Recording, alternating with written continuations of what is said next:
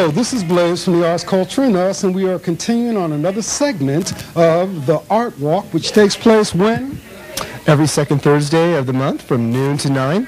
And this is my good friend and longtime associate, actually, Nick. And Nick is going to tell us a little bit about where we're at and the significance of this. What's the name of it? Right now we're sitting in Niche.LA Video Art. And we are a dedicated video art gallery and digital art gallery as well. So give your address to where we're at so people know, because tell them also, since you're also part of Gallery Row, and we'll talk a little bit, tell them what the boundaries are of the Gallery Row area. First off, right now we are at 453 South Spring Street in Suite 441 and 443. I bring that up because this is a little different from all the other art galleries in the neighborhood, and that is we're actually on the 4th floor inside of a taller building. We're not a storefront, and we don't have windows that you could peep into. You actually have to come inside and ride the elevator up, and hopefully they'll work. But that's right on the north corner on Spring, right off of 5th Street. Right, okay. Correct. And let's talk a little bit about what's in here and some of the opportunities, benefits, what makes it unique. You're talking on Wednesday nights. No, what makes it unique? Well, as a video art gallery, we have the unique challenge of having a different kind of establishment. We don't show oil paintings, your standard. Well, I don't want to say standard. Everything is unique and beautiful, but what we do is very technologically advanced in terms of the history of art. It's very new, video art specifically, and digital art. Tell us a little bit about what video art is for people like myself that aren't quite clear. Well, the easiest way to explain it is video without a story. And I say that lightly, and typically... Somehow I like that. I mean, you go to movies and you pay $11 to watch a beautiful story, a narrative, and you hope to walk out with, knowing characters and stuff like that. Here, it's really the visual medium is the challenge. We are trying to break the boundaries of what is possible to create, what is possible for you to see as an audience. And using video and computer technology, a lot of things are available to us for the first time. And you see it all the time in special effects summer blockbuster movies. You see monsters for the first time that look incredibly real. So this is an art gallery that actually really just responds to those skill sets. We want to show video art, basically video of things that you didn't think were possible to create, What happens on Wednesday? Well, every Wednesday, actually, because we have an 18-seat screening room in here, every Wednesday we show free movies to the public. And basically, my business partner and I, Woody Wise, and we decide what movies that we think are credible, important to film goers, to film fans, and we show them every Wednesday at 8 o'clock for free to the public. You just have to RSVP, of course.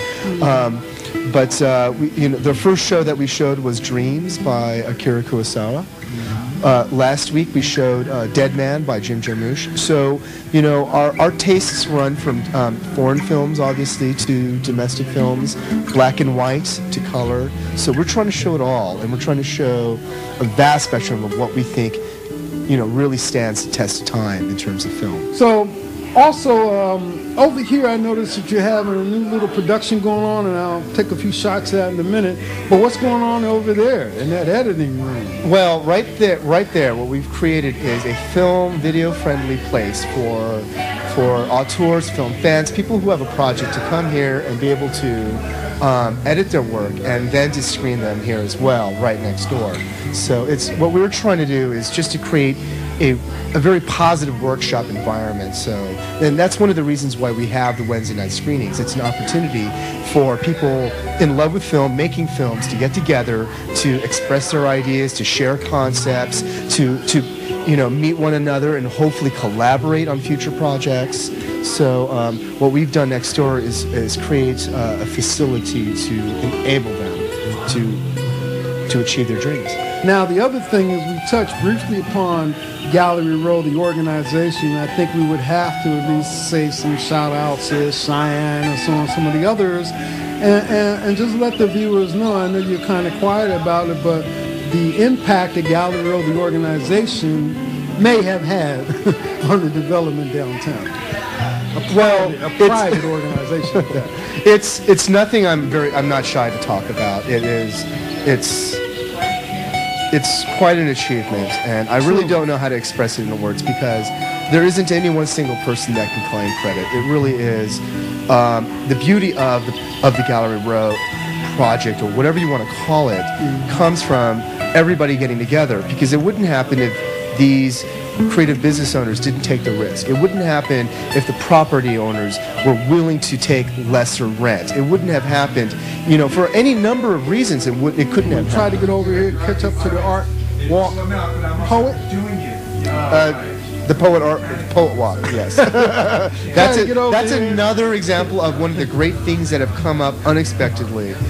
Is the poet walk. Yeah, so I'm going to try to get over here to Pete's Cafe and maybe meet up with the poet walkers.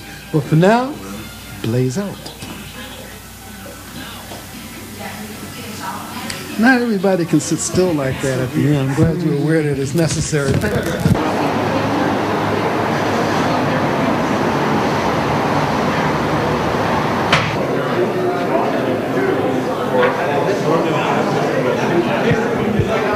This is Blaze. I'm here at Burt Green's Gallery here on 5th Street and Main in downtown.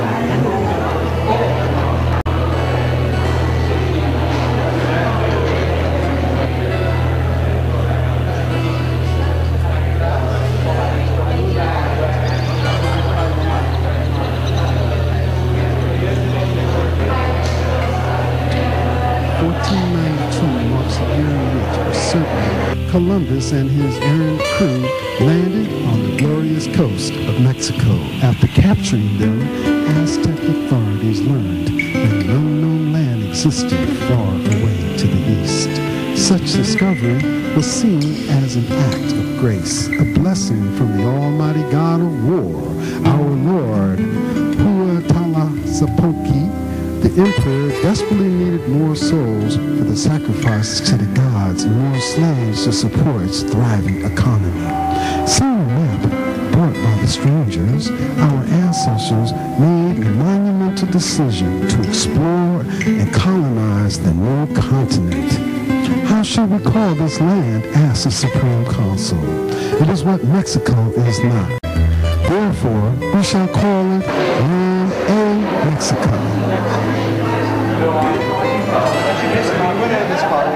Then we'll just check